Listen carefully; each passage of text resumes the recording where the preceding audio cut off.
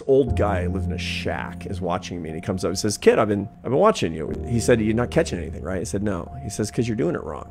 You can't catch any fish unless it's a falling tide. That's when the tide is going out very quickly, rushing out between the rocks." And I'm like, "Well, all the fish are gone, right?" He says, "No. You'll see. It's stirring up the plankton. The fish go crazy. It's happening in 45 minutes. He has his fishing pole. We throw our lines in, and we're pulling them out by the tens. It's unbelievable. And afterward, he's feeling sort of philosophical. He lights up a cigarette on the rocks. I'm 11 or something, and he says, "Hey, kid, during a falling tide, you can only make one mistake." I said, "What's that?" He said, "Not having your line in the water." And I have learned this, that the time between the tides of your life, the falling tide of your life, looks like you're losing everything.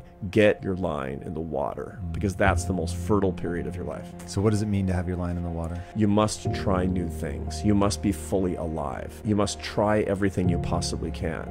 I need you to define fully alive. To wake up each day and to live that day full of possibility. Not to nurse your wounds, not to waste your time, not to try to do things that you used to do. To be fully alive is to be